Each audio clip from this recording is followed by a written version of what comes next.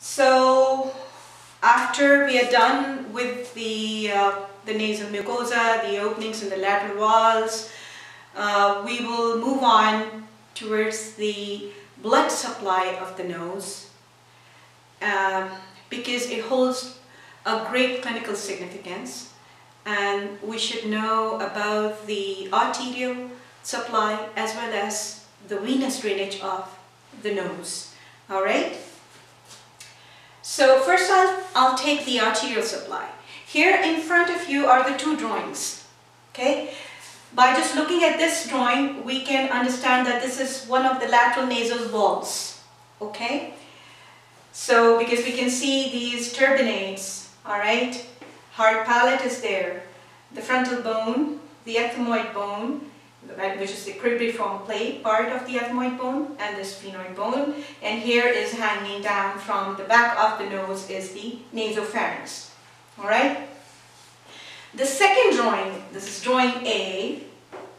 The drawing B is actually, it's not showing the lateral nasal wall. It's showing the septum of the nose. Okay. So we know from our previous knowledge that just like the architecture, the entire architecture of the nose, the anterior two-third is made up of hyaline cartilage. So not just the lateral nasal walls, but the intranasal septum, or the nasal septum is also formed, anterior two-third is formed by cartilage, and the posterior one-third is osseous or bony. All right. So the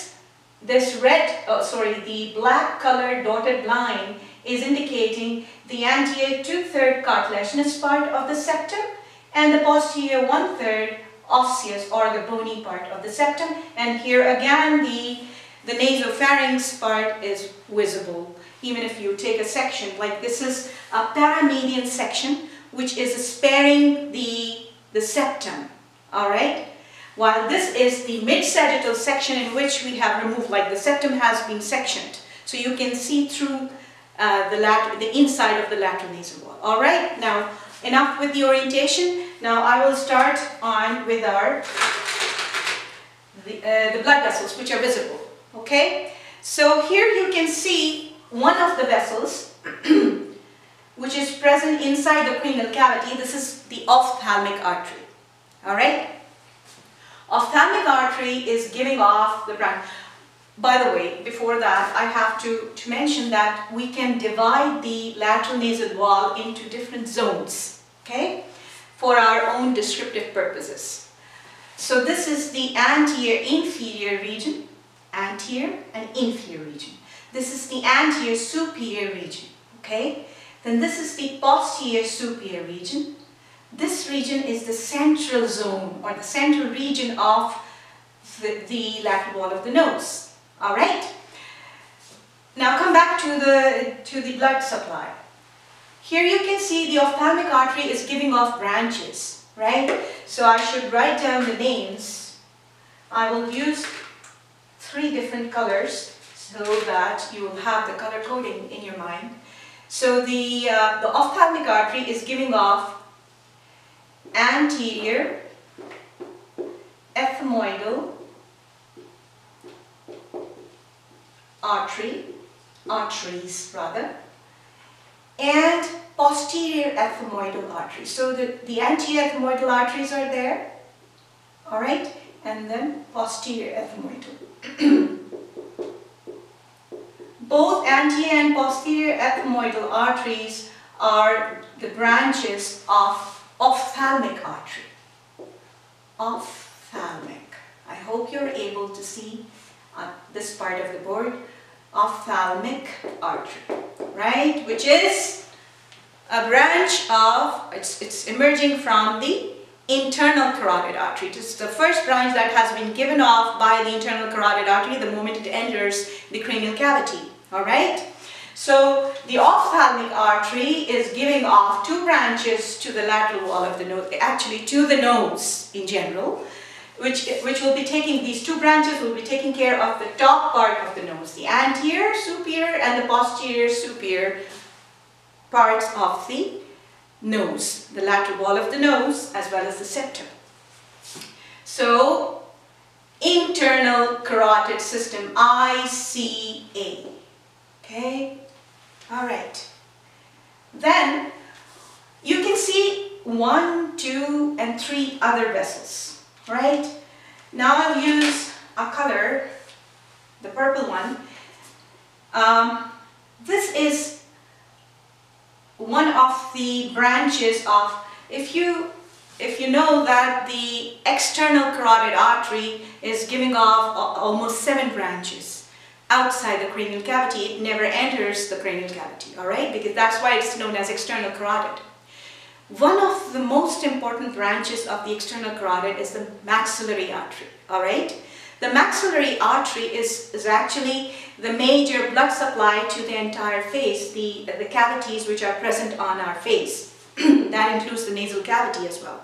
All right, so the maxillary artery, it gives off a branch which is going towards the nasopharynx, a pharyngeal branch,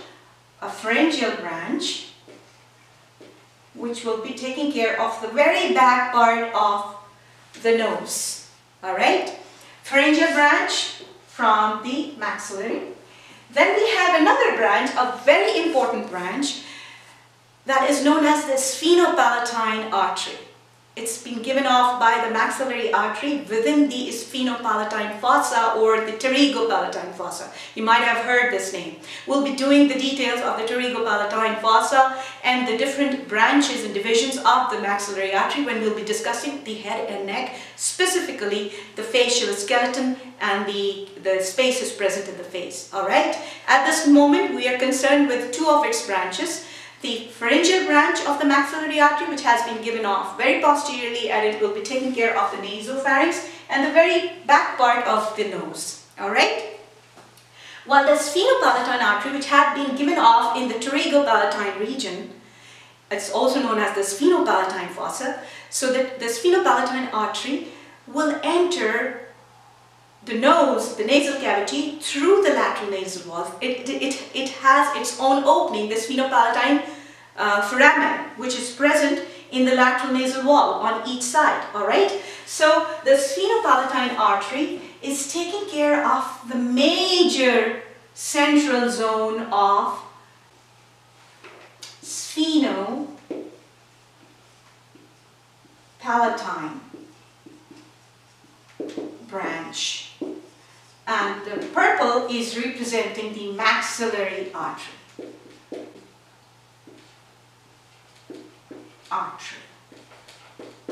All right.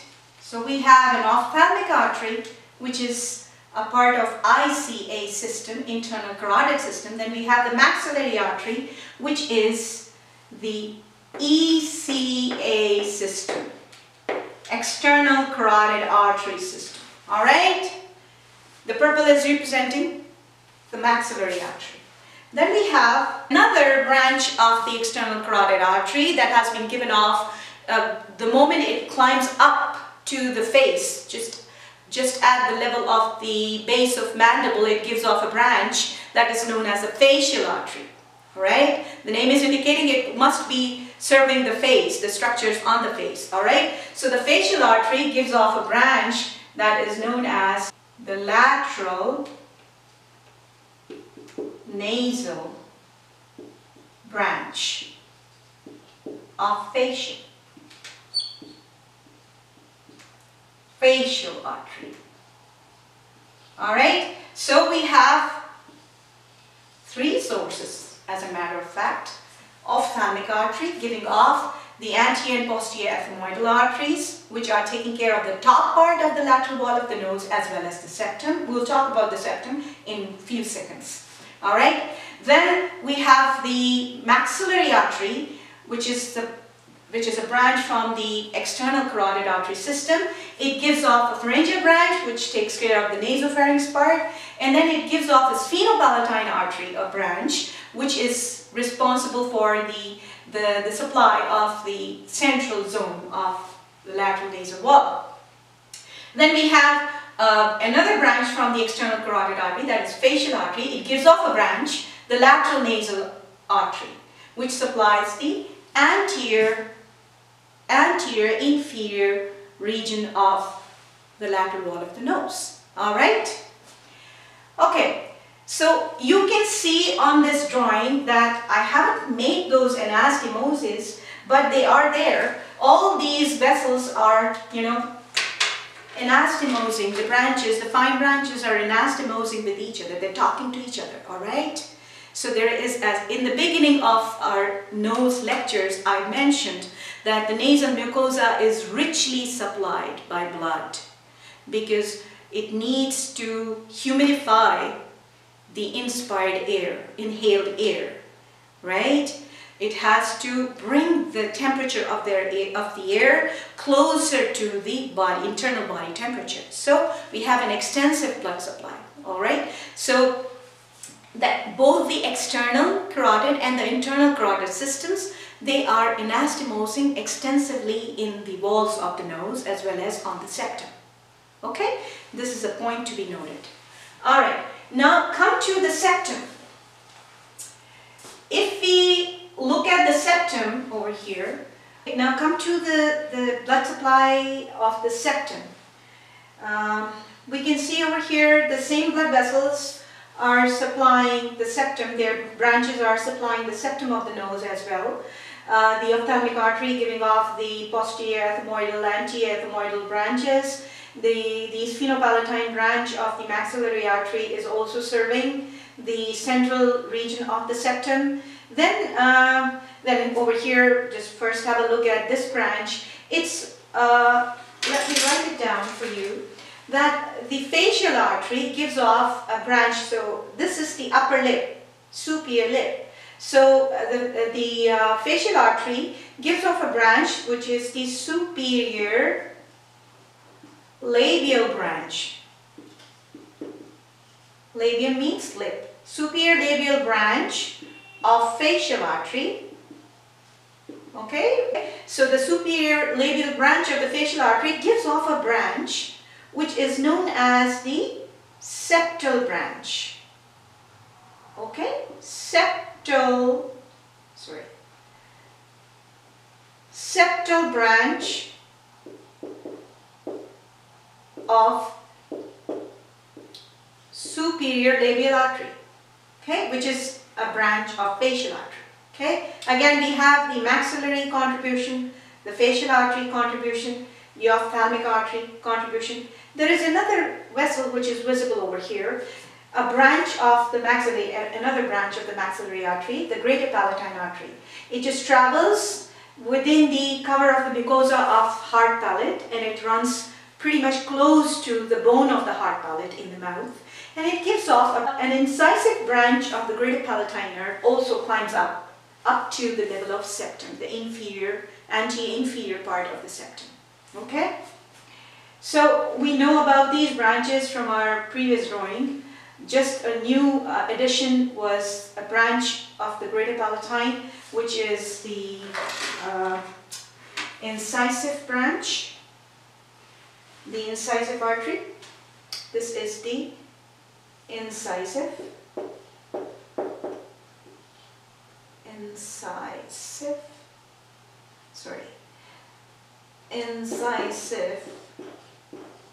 branch of greater palatine artery, which is a branch of maxillary. Okay, so the incisive branch is a new thing. Then a septal branch of the superior labial artery, which is again a branch of facial artery. These were the two new things. Now you can see this area, there is an extensive anastomosis that has been indicated in this area, right? This green colored circle is indicating an area which is known as the Little's area, and we can also call it Kieselbach's area. Kieselbach's area.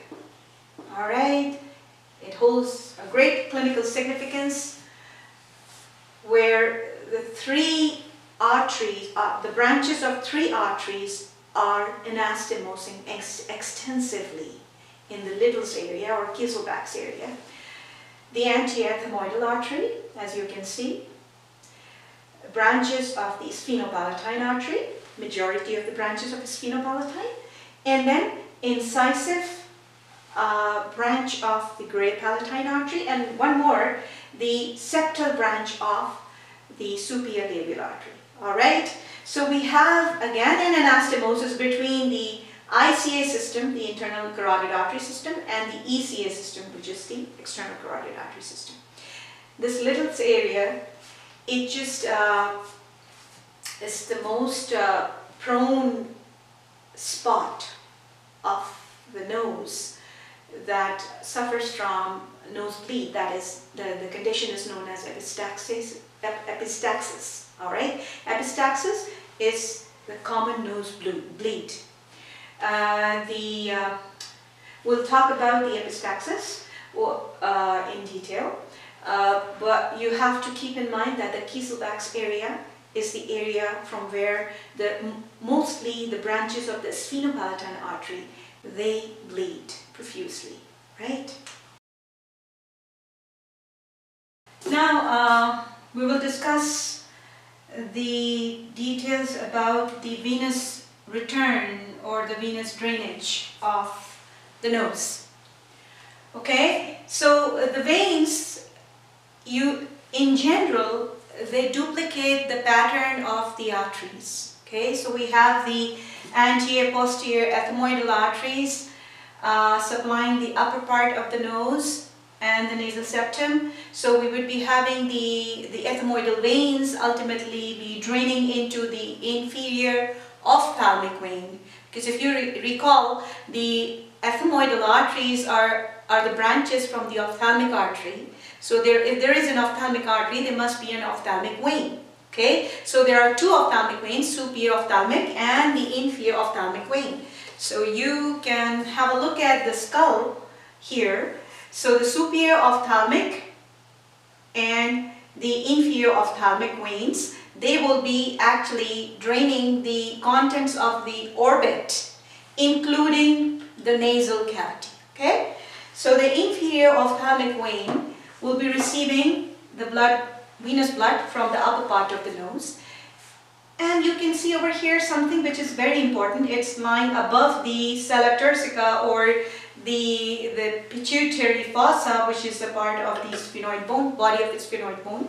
This is the cavernous sinus. Okay, this is cavernous sinus. It's one of the dural venous sinuses, which is it's a paired sinus, one on the right side and the other on the left side. It's extremely important to know about the cavernous sinus, which is present at the undersurface of the brain, like between the skull bone and the, let me show it to you.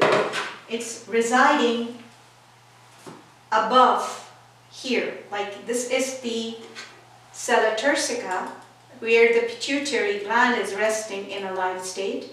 On top are the two cavernous sinuses. So they receive the inferior ophthalmic vein and the superior ophthalmic veins. So we are talking about the inferior ophthalmic vein. They are draining into the cavernous sinus, draining the nasal cavity. So the venous blood from the nose can go to, or it does go to the cavernous sinus directly through via the inferior ophthalmic veins. And by the way, just keep in mind that all the small veins of this region, they are valveless veins. So there is no inhibition in the flow. All right. So then if we think about the central zone, we know that there is a sphenopalatine artery, so which is a branch of the maxillary artery. So the maxillary vein will be receiving the venous blood from the central region of the nose, the lateral wall, as well as the septum. The maxillary vein is up here in this maxillary region, is the maxillary vein, and here this is the region in which I'm passing my probe, and you can see this is the region in the skull or the facial skeleton which is known as the infratemporal fossa, Within the infratemporal fossa, I hope that you're able to see my probe, it's shining. Within the infratemporal fossa, there is a plexus of veins that is known as pterygoid plexus of veins. So the maxillary vein is connecting with the pterygoid plexus of vein. So the nasal venous blood is also going to the pterygoid plexus. Okay? Then at the back we know that there are nasopharynx. So there was a pharyngeal artery. So the vein would be dumping the blood from the posterior part of the nose as well as the nasopharynx into the pharyngeal plexus of veins. Okay? So the nose is connected to the pharynx also. And then here at the anterior and inferior region, we have the facial branches, okay? The facial artery branches. So the facial vein will be receiving the venous blood from this region, and the facial vein ultimately drains into the internal jugular vein within our neck, okay? So now you can, by just looking at this map, like a simplified map of the venous drainage, you can easily figure it out that the venous blood of the nose is going into so many plexuses, involving so many spaces, cavities, okay?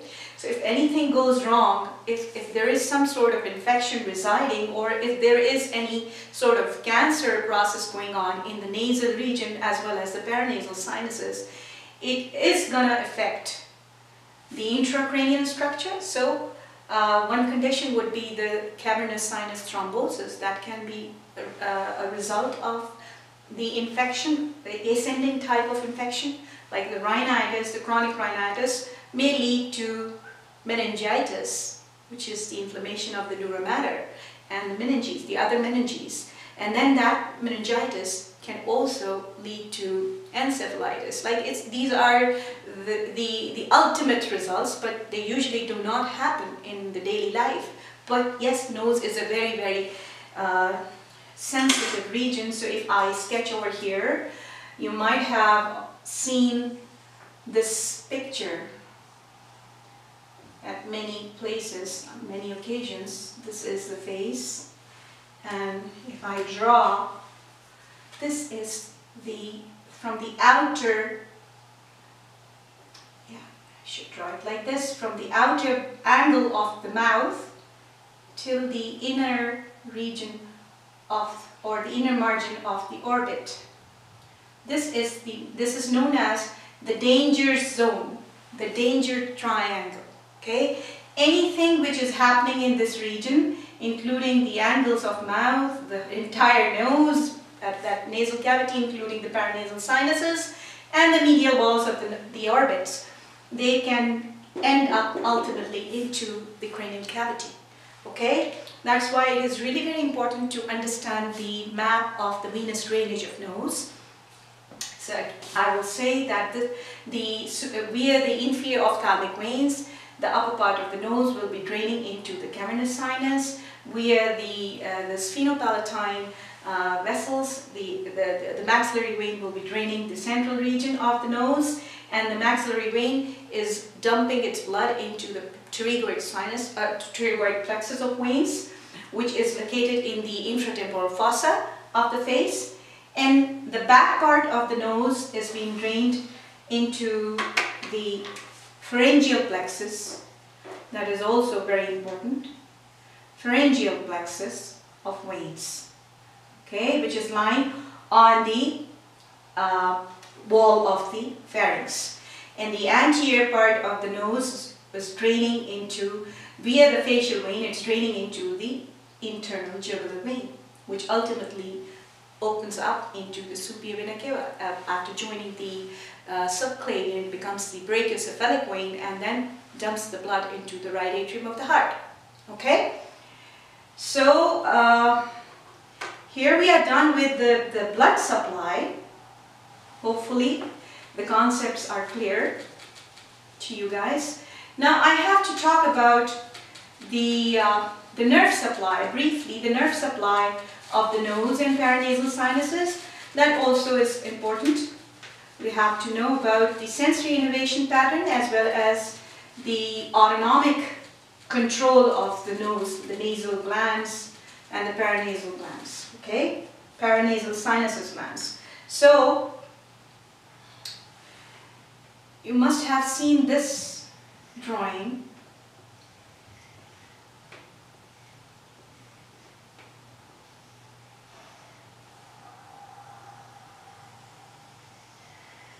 There is a map of the sensory innervation. So,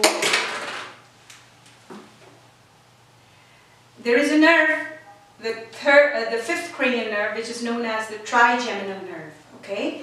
The trigeminal nerve, or fifth cranial nerve, okay? Right? This trigeminal nerve is taking care of the sensory innervation of the entire facial skin and subcutaneous tissue, okay? And also the mucosal linings of the orbits, the nasal cavity, and the oral cavity. All the three divisions of trigeminal nerve. We'll be discussing the nerve in detail when we'll do the head and neck lectures. But at this moment, we have to understand that the skin, subcutaneous tissue, as well as the mucosa of the nasal cavity and the paranasal sinuses, they get their sensory innervation from the two divisions of trigeminal. So we write, this is how we write V1, V2, and there is a V3, okay? So V1 is I'm using the green color for V1. So V1 is the ophthalmic division, okay? This is going to cover the skin of the forehead, the orbital structures, like the sensory. I'm talking about the sensory innervation of the orbits, especially up till the roof and the lateral walls, and then the dorsum of the nose, and also the top part, the top part of the nose is being receiving, like up till here, the nasal bridge, I can say. This is V1 or ophthalmic division. Ophthalmic division of trigeminal nerve, fifth cranial nerve, right? Then the purple color is representing the maxillary division, or V2, all right? So the floors of the orbits, also the lateral walls of the nose, I'm talking about the skin, subcutaneous tissue, as well as the mucosa. So here you know that we have this whole thing is being under the control of innervation of V2. And you know that the maxillary sinuses are looking. Okay, so now we will talk about the innervation or the nerve supply of the nose and the paranasal sinuses. Okay, the nerve supply could be of two types. The sensory innervation, which is for general sensation of pain, touch, pressure, temperature, and then the special innervation, which is in case of nose, is the sense of olfaction, right? And we just have discussed in the previous video that there is an olfactory epithelium, which is nothing but the collection of bipolar neurons, which are the part of the first pair of cranial nerves, that is the olfactory nerve. So we won't talk about the special sensation. We'll focus over the general sensory supply of the nose and the paranasal sinuses, and that you should keep in mind that includes the innervation of the skin, subcutaneous tissue, and also the nasal mucosa as well as the mucosae of the paranasal sinuses. Okay? And then there is another type of innervation, the autonomic innervation, which is actually the functional type. Okay? Because there are two limbs of autonomic system, that is the sympathetic and parasympathetic. We know that all the viscera, that also includes the glands, the glandular tissue, and the blood vessels, they have the control their control is by the autonomic system, autonomic nervous system. Okay, so the parasympathetic is also known as the secretomotor system, while the sympathetic is also known as the vasomotor system. So the sympathetic system has a hold on the vasculature of the entire body. It controls the movement of, or the ability to contract of the smooth muscles of blood vessels, while the parasympathetic system, or the parasympathetic limb of the autonomic system, it controls the secretory processes, like it has a control over the glandular tissue of our body. Okay, so the nose and the paranasal sinuses, they have a mucosa. So the mucosa is having the blood vessels as well as the mucus secreting glands. They need the autonomic nervous control. Okay, so first we'll talk about the sensory innervation pattern, and when we say the sensory innervation of the nose and paranasal sinuses, the first nerve that comes to our mind is the fifth cranial nerve, fifth pair of cranial nerve, that is the trigeminal nerve. Okay, it has 3 roots. I'll talk about this nerve in detail when we'll do the cranial nerves lecture. Okay, but at this moment we are concerned with 2 of its divisions.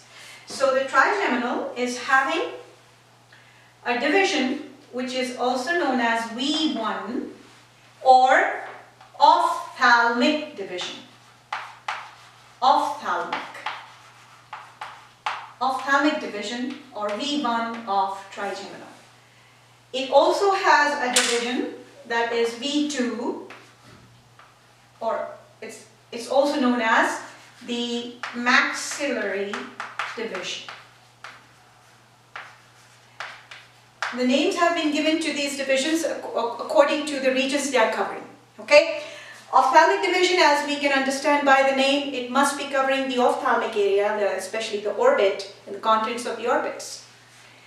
And the maxillary division is predominantly is innervating the maxillary area. Okay, the top part of our face, rather middle part of our face. Okay, all right. So orange is representing the maxillary division, or V2, and green is representing the ophthalmic division, or V1.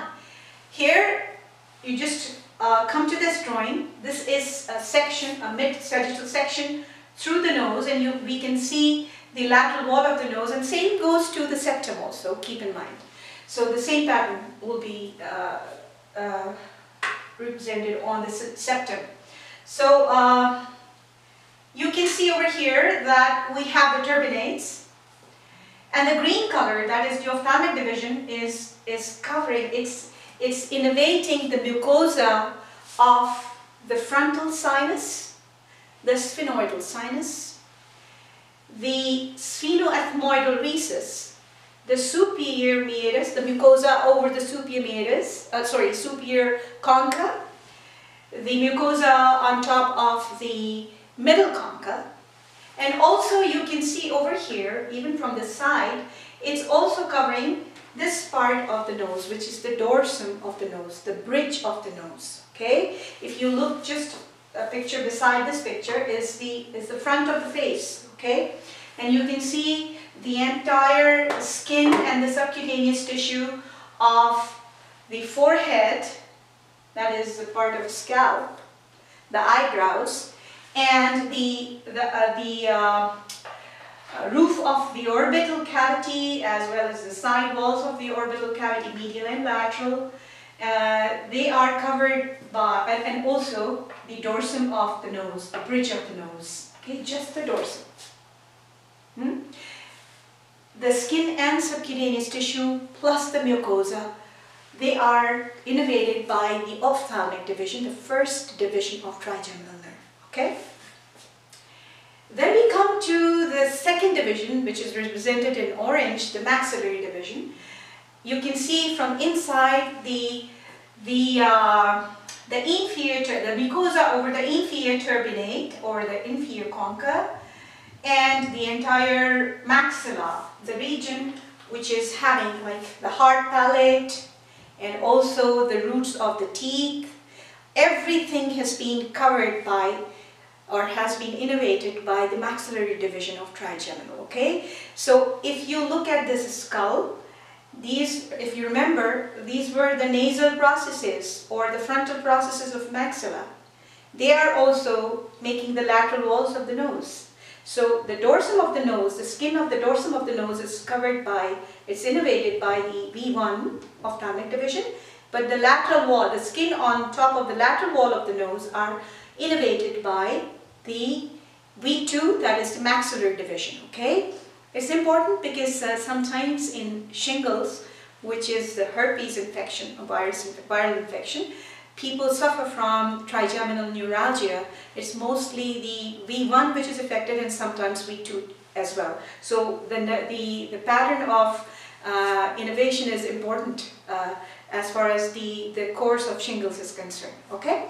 All right, so yeah, so here, and you can see the upper jaw or the maxillary teeth, the roots of the maxillary teeth are also innervated by the branches of maxillary division of trigeminal, okay? Same is the case with the maxillary air sinuses, okay?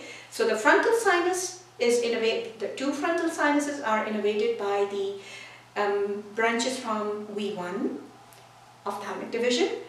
The ethmoidal air sinuses are also innervated by the ophthalmic division branches, while the maxillary sinuses mucosa are innervated by the branches of the maxillary division or V2. Okay, so there is the map, and I hope that you must have seen these kind of maps everywhere in every areas of anatomy. Okay, as far as the autonomic control or the functional control, nervous control of the nose and paranasal sinuses is concerned, we have to think about the autonomic system, autonomic nervous system, and all right, so the parasympathetic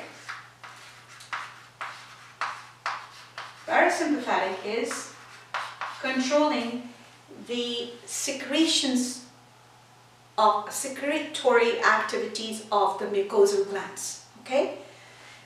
In case of overstimulation of parasympathetic wing of autonomic nervous system, there would be too much production of mucus and everything, okay? The sympathetic stimulation is sympathetic wing of the autonomic nervous system is it is controlling the vasculature of the nasal cavity, nasal mucosa as well as paranasal mucosa. So if there is sympathetic overstimulation, there would be vasoconstriction. That's just like it's happening everywhere in the body, that there would be vasoconstriction and there would be decreased in the blood supply of that region, and that will ultimately be leading to the decrease in the secretory activity of the glands, okay? So in a nutshell, the sensory innervation of the nose and paranasal sinuses is under the control of the two divisions of trigeminal nerve, fifth cranial, and the functional innervation or the motor innervation of the nose and paranasal sinuses is under the control of sympathetic and parasympathetic wings of the autonomic nervous system. Okay? By the way, the lymphatic drainage it's also very important, just like in any other region of the body. The nose and paranasal sinuses lymphatic drainage is following the pattern of the veins, and most of the lymphatics or the lymph from the nasal cavity is going to the retropharyngeal group of lymph nodes, and the lower, the anterior inferior region of the nasal cavity, the lymph from the anterior inferior region is mostly getting collected in the cervical group of lymph, first to the submandibular group of lymph nodes and then to the cervical group of lymph nodes. So we can easily picture in our mind that in case of metastasis, the cancer cells, they usually take the route of lymphatic system. So the nasal cancers, they can spread to the pharynx through the retropharyngeal lymph nodes.